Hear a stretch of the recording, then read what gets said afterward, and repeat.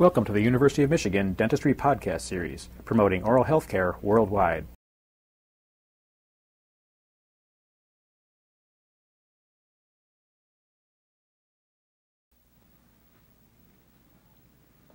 Curet Scalers are spoon-shaped instruments with their peripheral edges sharpened to facilitate deep scaling. In cross-section, the curet is shaped as a half circle. The lateral sides converge with the face of the instrument to form two cutting edges. You will notice the difference from the scaling instruments here is that the undersurface of the curet is rounded. The cutting edges also form a rounded end of the instrument, as opposed to the pointed tip of the scaling instruments. The curet scaling instruments have three specific uses. First is the removal of subgingival deposits. Second is the smoothing of the root surface, which is also termed root planing. And thirdly, the removal of soft tissue, or a procedure called gingival curettage, and this is done by periodontists. The curets in your kit were designed by Dr. Gracey. Their small size and design facilitates their use in deep, narrow pockets. The scaling instrument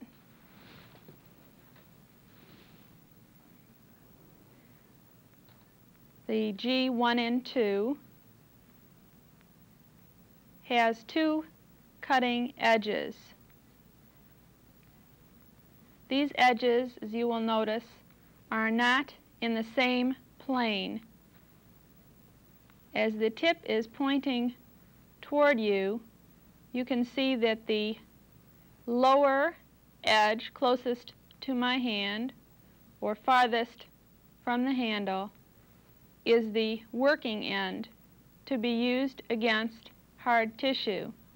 The blade opposite is in a higher plane and is the edge to be used against the gingival soft tissue lining for gingival curettage. We will only be using the lower or inner concave blade of this instrument. The first instrument that we'll talk about in the Gracey set is the G1 and 2. This instrument is double-ended. It has a straight shank. It is paired, and it is designed for use on the labial, lingual, and proximal surfaces of anterior teeth. Moving to the typodont, the first step we will consider is the location of the inner concave surface blade of this instrument. It is farthest from the handle. We'll adapt it on the lower anterior teeth, beginning the stroke on the midlabial surface and proceeding to the proximal. Notice that this straight shank is parallel to the long axis of the tooth. Notice also that the end of this instrument is rounded and allows for the extension of this instrument into the sulcular area. Instruments are never to be forced into a pocket, but only placed there when tissue permits. Again, remember that the downstroke is an explore and placing the instrument beneath or apical to the deposit, and the working stroke is the upward pull stroke. Now we will look at the posterior Gracey curets, and in comparison you can see that the ends of the posterior curets are similar in angulation or contra-angling to the Cowhorn Explorer and also to the modified sickle that you saw in a previous tape. This angulation is similar from the last bend in the shank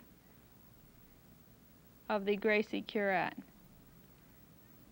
There are several bends in the shank of the Gracey Curet to allow for easy access in deep scaling procedures.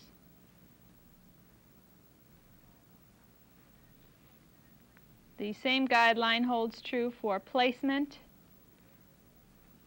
is that the undersurface of the instrument is down to the tissue when the tip of the instrument is pointed into the interproximal area. The instrument I have out here now is the G1112.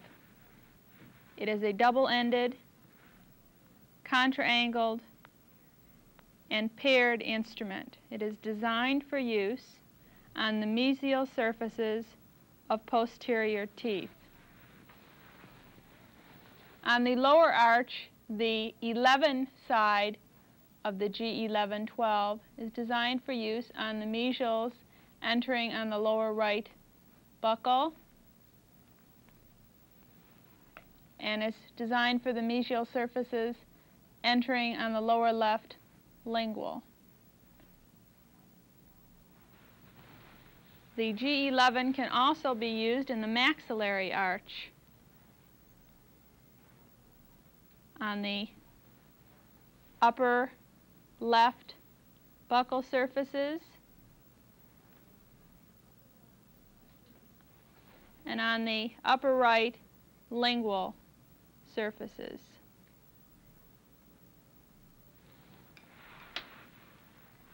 To show the adaptation with the G11, we will use it on the mesial surfaces of the upper left side. Again, holding the instrument pointed into the proximal surface, you will see that the shank is parallel to the long axis of the tooth and the undersurface is down to the tissue.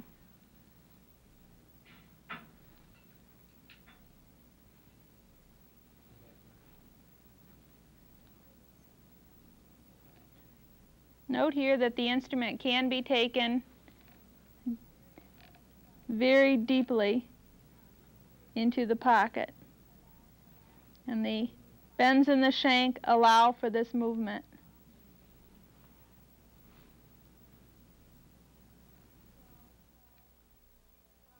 The G12 will now be adapted on the upper right buccal surfaces.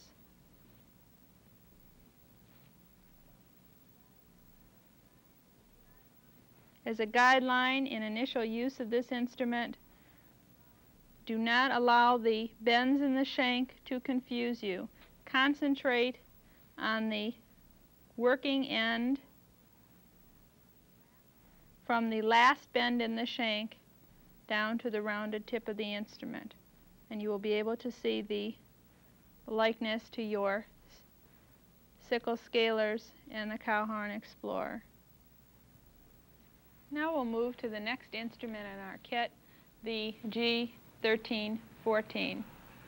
This instrument is designed to be used on the distal surfaces of posterior teeth. We'll notice that the contra-angling is the same as in the 1112, the modified sickle, and the Cowhorn Explorer. The location of the inner concave blade is what distinguishes the 1112 from the 1314.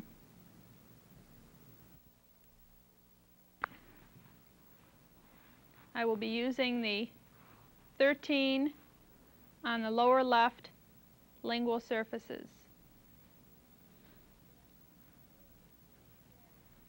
Adapting the entire length of the blade, initiating my stroke on the midlingual surface, proceeding to the proximal.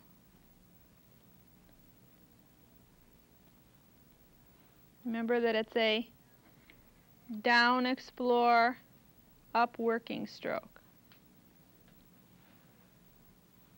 Going in to place the blade beneath or apical to the deposit and coming up in a working stroke.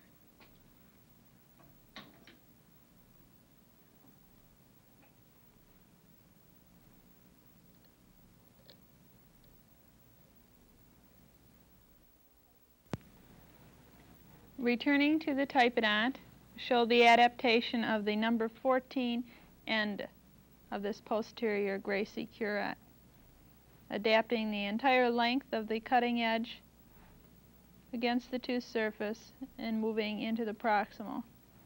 Again, note that in this area your movement is confined and your finger rest cannot possibly be on the third molar.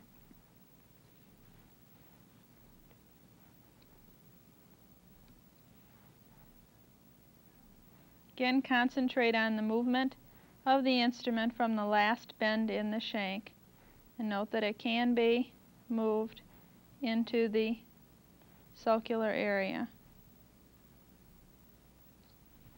You've been listening to a presentation from the University of Michigan School of Dentistry, which is dedicated to supporting open learning and open educational resources. This recording is licensed under the Creative Commons. It may be reused and redistributed for nonprofit use. Please attribute materials to the University of Michigan School of Dentistry and redistribute under this same license. For more information on how this and other University of Michigan School of Dentistry recordings may be used, visit www.dent.umich.edu/license.